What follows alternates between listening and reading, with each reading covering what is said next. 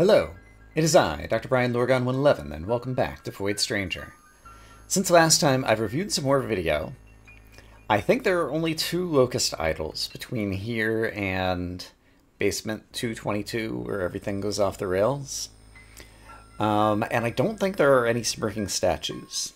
There is, however, a dark idol, like the 4-dot statue that we see here on the left, on basement 221 that I might be able to get to, and I think there's mechanics involving them that I still have not understood. So my goal for today is to get there.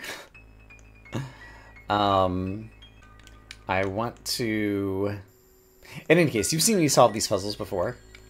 So my real plan for today, before I get too looped into trying to think about puzzles and do commentary at the same time, that was something I was thinking about doing, but I don't know that that was actually all that good. It might be sufficient. It is not. My plan for today is to just edit in things that are interesting, and so I'll probably see you in a couple little clips and then get down to the bottom where we can actually try doing some more science. I do have a few things I want to science at the end of this level, and then if we have to start over again, I also have some things I want to try out at the beginning of our next replay, and so I still think that there's a lot of fun things that we can do. Okay, I made it to basement 209. This is the first place that there's a lotus idol that I want to pick up. So far, puzzles have been straightforward enough. So to get the lotus idol here, I need to kill the statues. To kill the statues, I need to push a thing into this guy. That kills... Oh, but my own shadow counts as an enemy, and now I can't kill it because it'll kill me. So I have to not step on one of those tiles. Which is possible, because I can just move some things around. There we go. And so now I can obtain one of the 2 lotus idols. There's also a lotus idol on the very next level. And so at this point, I can just step on that in order to gain a shadow who will hold down the pressure plate for me. So there's a lotus idol right here. And I can just obtain it like this. And now my shadow is going to die if I try to get to the exit. But that's fine, because I've got my second lotus idol, so now I can just go to the exit. And then let me check my notes. So if my goal is to get to 222 and... Sorry, skip 222 and get to 223 with 2 locust idols, I could only try it on 221. So I will meet you guys at 221. Okay, long last, basement 221, I have 2 locust idols. I got stuck on some puzzles I had previously solved. Alright, so... How do I think this is going to work? Honestly, I have no idea. I think I want to get below the dark idol, the 4-dot statue at the bottom. So let's just try a few ways that might possibly get me there. This already is not going how I wanted. Okay, so I need to get some non-breakable tiles together near me. Maybe I just grab this one at the beginning.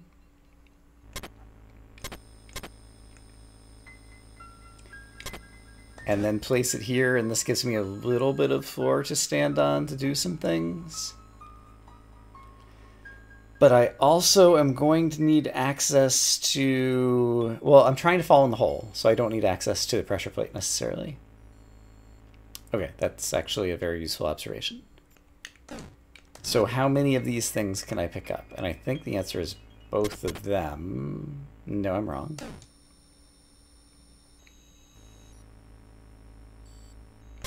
Alright, I can pick up one of them, and then... Oh, I can never get to the right now. I needed to take... Okay. Okay, if I want to build to the right of the statue... That's going to be hard.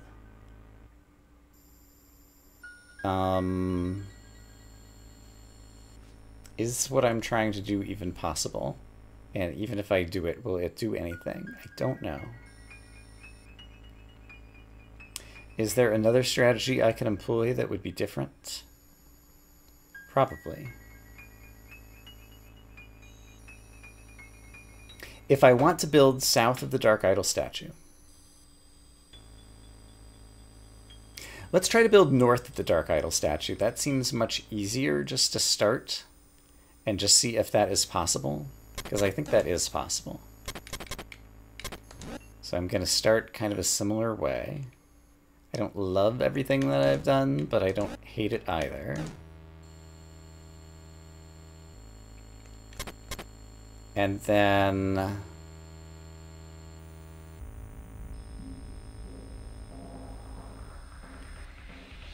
I can't quite do enough to do what I want to do here.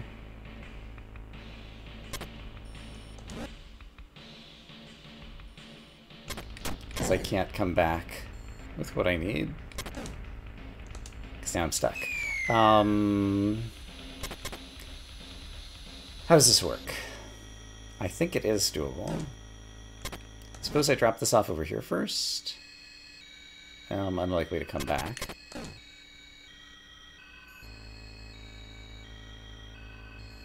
And yeah, getting a follower is definitely not going to help me. I really need to get 3 together. How many? There's 1, 2, 3, 4, 5, 6 pieces of solid ground plus a 7th one that the idol is standing on. That's a fair number of pieces of solid ground if I can get them all together and, like, rescue them. But doing so is... non-trivial is a word I'm fond of, so I will say non-trivial. However, here's something I didn't do before. Alright, I managed to get a number of them together here. Is this enough to work with? Almost. I might surprise myself here. Because I think I also... yeah, I have access to that piece of glass, too. There's a couple pieces of glasses that I could pick up here. For just, like, temporary places to stand on. So let's leave 1 piece of glass over there as a useful temporary. And I'm pretty sure I can fetch another in a moment if I am clever. And I think I'm clever. Looking pretty clever right now. Yeah, so I have access to a few pieces of glass as well. And as a desperation move, I could even get the place where I need to stand on my own doppelganger shadow thingy. So do I have enough to get south of the statue right now? I feel like the answer is yes. Yeah, I'm not sure. I should be using the glass to make sure I get good access to all the directions I need to go and things. So let's be very careful about where we place the glass for now.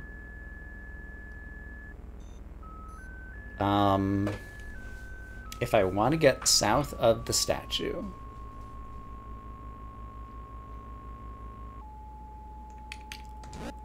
I need to start, like, building down there. So let's do that. So I'm trying to build downwards toward the statue. I'm not sure what we're doing with the glass just yet. And this piece of glass is kind of in the way of where I wanted to do some downward building toward the statue, maybe. So let's put it up here for just a moment. Okay. I think I can build down in front of the statue just with what I have here. Because I can move this whole 3x2 downward. So is 3x2 platform enough to change directions and everything? Yeah, it is. Okay. So I can jump in front of the statue. I have 2 locust idols. What happens if you jump in front of this statue? Anything? Let's find out. Nothing. However, stairs in front of the statue did something differently before, so let's try stairs in front of the statue. So basically the exact same thing that I did, except I need to get the stairs. Which I did how? I think like this. I'm not sure that I did this right. Let's try this. I haven't broken that yet. Oops. I think maybe this is not right. I'm not sure. In any case, I had a bunch of extra pieces of glass, and so I should be able to rescue a few other things I might need to get where I am going. I think I need to intentionally break that so that I can put this here. And then put this here. And then I managed to rescue my 6, yeah. So now all I need to do is position the 6 such that I can open... Oh, I can't open the stairway. I can't open the stairway because I don't have something heavy to set on it. Oh, I do! I could have my shadow! So I need to bring my shadow along with me. Okay. That's a nice little wrinkle. So that makes this an extremely advanced puzzle. But I believe I can still do what I want to do. So don't step on the shadow tile. But also don't leave the shadow tile behind. And the glass could still be quite useful. Don't step on the shadow tile. It's going to prove difficult if I'm not careful. So I can put this over here. Shuffle these around like so. I will need access to the shadow tile. So let's go ahead and find a way to drop it off, perhaps by using some of the glass to do so. So I could drop off the shadow tile right there. So it's still in a useful spot. Then my goal is to get...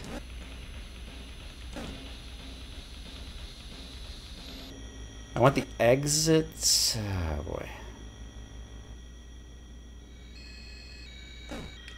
I want to grab another temporary piece of glass for reasons. Let's leave it there, somewhere that's pretty accessible. I want the exit... Sorry, I want the pressure plate south of me now. And that piece of glass will do what I want, because I could put the pressure plate down there. But then I can't move the exit. Hold on. Why don't I put something else down there so I have a little bit of free space? And then I want to move the exit. And things have gotten cramped. Okay, but this is still possible. Let's move this temporarily over here. Let's move this temporarily over here. This lets me pick up the exit and put the exit where I want it. The exit is now where I want it. Great. Let's shuffle some more things around. Then the next thing I want where I want it is where I'm standing is where I want the pressure plate to be. So how do I get the pressure plate where I am standing? That seems non-trivial.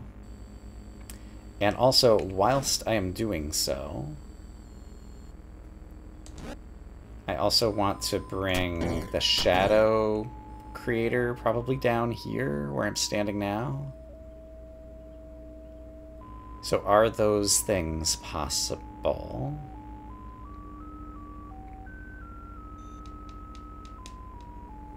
And I do still have a spare piece of glass to work with.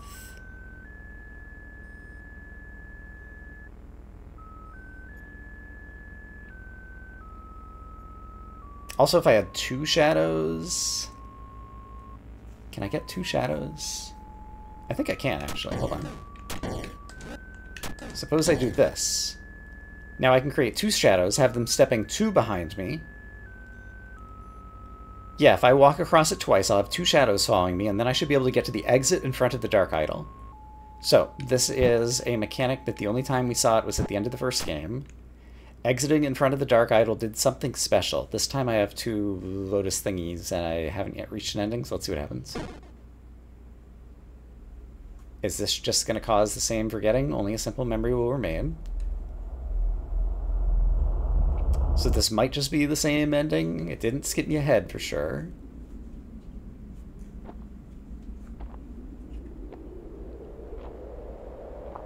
So this appears to be the same opening cutscene again.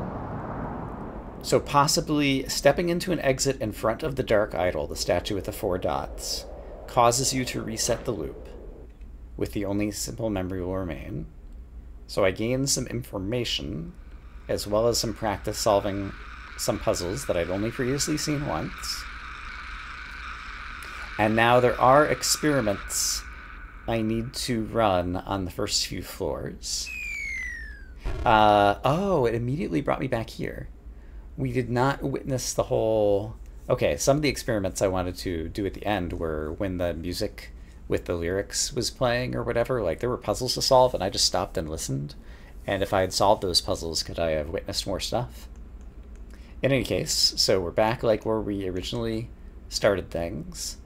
We can inspect the mural. It's that one. Yeah.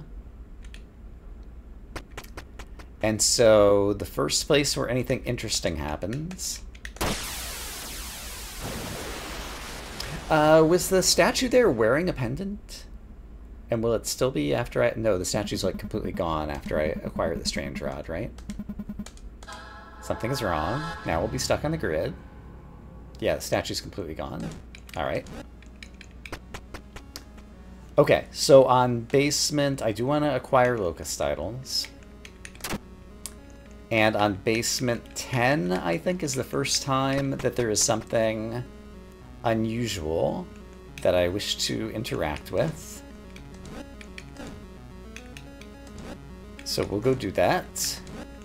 And I think I can probably solve enough puzzles quickly here that I can just keep going. Yeah, let me have all of my brain power. So I will see you in a moment. Okay, so I think basement 10 is the first place. So on this basement, I pushed a rock onto that glowing star thing. And on a future basement, I actually walked on top of one of the glowing star things. They only appear, as far as I know, when I have HP, which means I haven't died yet. And what I've never tried to do is to pick one up with my staff. And so that is the science I want to do. So if I want to pick this up, I actually need to plan ahead, and I haven't tried to like draw this out before. So let me try to plan ahead and figure out how I could pick it up with my staff. Okay, I'm fairly certain I see a way, which is if I push this up, up, up, then I could push this right too. Then I could push this up, pick up this square, push this out of the way, and now... HP! It blinked, and I have like a little shard of HP shieldedness or something, maybe? Maybe. Maybe? Maybe. Okay. Did I have to sacrifice my ability to pick up a Lotus Idol on this screen in order to get that? Perhaps. Is it still possible for me to acquire the Locust Idol here? I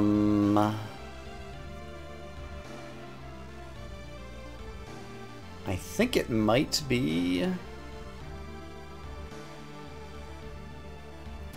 I'm not certain, though.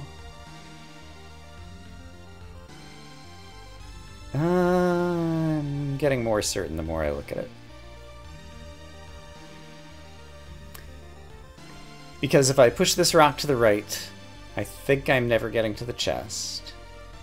Which means if I want to get south of the chest, I probably need to eliminate the rock to the right of me. Which also doesn't look very promising. And so I think the fact that I pushed this rock to the right maybe means I did it. So I'm going to hold on to my HP. It looks like possibly we've only filled up like a quarter or a third of like a little shard shield or something. Oh! It did something and then it disappeared. So I kept my HP onto this basement. There's another one coming up on basement 14. So we'll try to figure that out. Can I get this without killing myself? It involved trapping the snake somewhere to the right, which I have time to do. Great. And then making sure the snake isn't about to eat me. He's not. Then using some tempos to let the snake go by. And then going on. Great. And this level is just a tutorial about little crawly larva behavior. And so this one, I died on this one previously as my first death in the second playthrough. There is another HP thingy to try to pick up.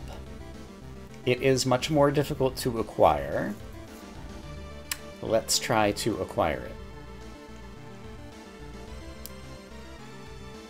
So step 1, I think, is to trap rightmost larva in the south edge. Is that possible? If I tempo, go here, go up. If I go down, I can't trap him over there. So instead, I'm just going to pick this up so that I have a spare tile. So if I drop this in front right now, that seems great.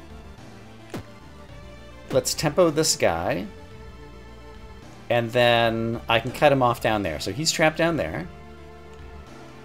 I do have something attached to my staff right now, which I kind of don't want, because I need to pick up the HP shard or whatever. So I'm going to be patient and go pick up a locust idol while I'm being patient. But let's just tempo, tempo, tempo. Drop this off. Pick up this thing. Alright, it did the same kind of thing where it just like... It might be larger than it was last time, the like pink part of the purple HP thingy. I'm not certain. But let's tempo out of this. And then I don't know when the next one of these HP shards might show up. Alright, so it seemed to credit me with something. Okay, it's on this very next level. So yeah, we're getting into possible whole new mechanics. I'm gonna tempo this guy so I can be just one step behind him. Which means I can now do this. So now we have lots of space to work with. And now I can probably tempo this guy. Let me take a tempo over here, because I think that'll get me... Yeah. No, I still... How do I get him out of the way? I'm not sure yet. Oh, I figured it out, I think. I can also use this. I'm still not sure that I figured it out. I think I need to put this back for the moment. Oh, no, I see something useful I can do with this. Okay, so when he goes north, I spent too much time walking there. Okay, I want to go down here and leave him more space, so he'll spend more time down there. Then I want him to get south of me, and then I can cut him off. Okay, and now while he's cut off, I have time. It still looks the same as it did last time. To collect an HP shard. And what do I think this is doing for me? Because it seems like it goes away at the end of each level. Should I experiment with taking damage? HP 07, boop boop boop. I don't know how to reason about like what I'm witnessing. Or if I should just carry it forward. Let's carry it forward again. Let's watch it very carefully. It gives me like some kind of credit. And there's another one on this level.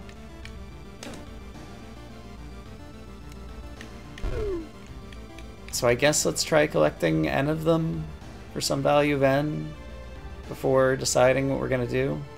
This one definitely makes... Oh, levels that previously were too easy maybe have HP shard thingies on them. I'm calling them HP shard. That just appears to the left of my HP. It doesn't necessarily mean like HP.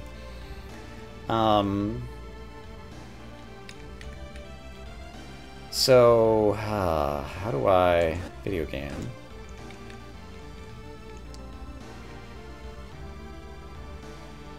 I'm uncertain what I should be doing here. I can cut you off over there. That seems helpful. Yeah, and I can walk on the HP shards just fine. And then I can take tempos on them too. Just guessing and inferring, and it works out just fine. Okay. And now I should be able to go pick it up. I have time. Okay, I picked up an HP shard. What happens if I put it back down? I still have the HP. And now what happens if I go to the exit? Did I put them back down last time? I'm not sure that I put them back down. It still credits me. Alright. So it's like I'm doing the same puzzles, but now with bonus credits or something? Feels kind of like what's happening. I think I need to wait for some tempos here again. And I also think I can afford to do that. And then use this to get across. Alright, so we're gonna go deeper into the game. At some point, like even this puzzle, I remember being difficult. Like, how do I solve this without losing the game? Well, it only depends on if I want to pick up the locust, I suppose. Because if I don't care about the locust, then the puzzle's super easy. Oh, right, I remember what to do. I can just kill this guy with the statue. Oh, but if I kill him with the statue... No, I don't step into the exit when I kill him with the statue. It's fine. I just push the statue and I stand here, which means I can still get the locust idol, and then continue onwards. I've been playing on controller. I might want to switch to keyboard, because it'll be easier to make precise inputs on the keyboard, so that I don't accidentally press to the right when I'm trying to press up or something and fall into a pit. Yeah. Okay, so this was probably a bit of a mishmash, hodgepodge episode or whatever, but we're exploring a new mechanic. And next time we'll also be coming up on Basement 23, where I want to inscribe various brands, if I can, because it's the first 6x6 puzzle zone or something, and see if something magical happens there. So look forward to that next time. I'm going to say I hope, as always, that you all are having a great day, and I will see you again soon with more Void Stranger. For now, bye-bye.